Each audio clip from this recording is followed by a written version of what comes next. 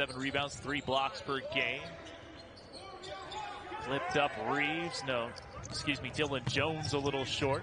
How about Castleton hustling back? Bediako battling for it. Stays in play for Landers. Nolley. This first rodeo at Elite Camp. He was here last year and he's back again. But what is so memorable about him is his reason for why he plays.